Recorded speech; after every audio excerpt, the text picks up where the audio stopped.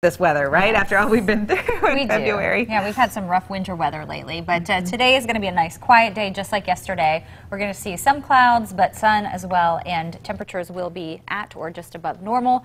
Normal highs low 40s. That's where we were yesterday. Today we should push into the mid 40s. And we're starting off right at 32 degrees, so it is cold now, but it'll feel a little bit better as the day goes on. 45 at 3 o'clock and then 46 at 5. Dry weather right on through the drive home later today. Not too windy. We'll have an east wind coming in fairly light between 5 and 10. Things get messy over the weekend. We have a really good chance for rain Saturday. We could have some heavier downpours. There's the potential for some thunder as the winds crank up Saturday night. They're going to stay really gusty on Sunday. We may see a few morning showers around, but then we'll dry out as we start to turn cooler Sunday afternoon.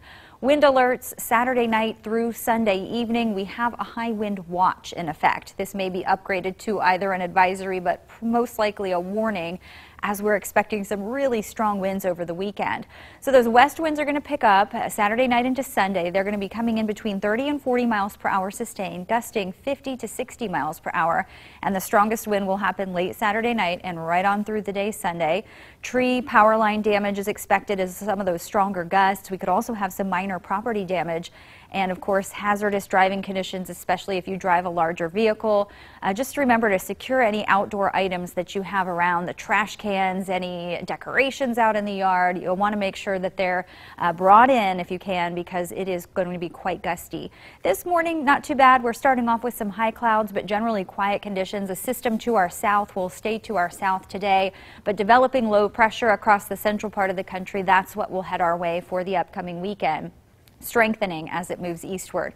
Future Track has the clouds around at times today, but the sun will get through them, just kind of filtering that sun at lunchtime, and that'll be the story for the drive home at 5, still nice and quiet. If you have evening plans, no threat of any showers then. It's not until early tomorrow morning that we'll see maybe a few showers around at 7 a.m. A better chance will come after 9 a.m. So around lunchtime tomorrow, it looks like a good chance of some scattered showers with heavier downpours. The real heavy rain arrives late in the day, so that comes in after 4 o'clock in the afternoon, and the potential will be there for some rumbles of thunder in this, some minor localized flooding. The real severe weather threat just off to our southwest. There's actually an enhanced risk down across portions of Arkansas, Tennessee, but for us, we're just on the edge of that marginal threat that could get pushed a little farther north. We'll have to keep an eye on it. Today we're up to 46, a partly sunny, chilly, dry afternoon. Overnight we'll cloud up, dropping to 38, and tomorrow up to 58. Feeling like spring. It'll be breezy, and we'll have a really good chance for rain and a slight chance that we'll get some thunderstorms going. Windy conditions Saturday night into Sunday. Some morning showers, then we'll be dry in the afternoon, but we turn chilly with an early high of 46. Next week looks chilly, below normal temperatures for most of the week. Generally, highs are going to be in the upper 30s.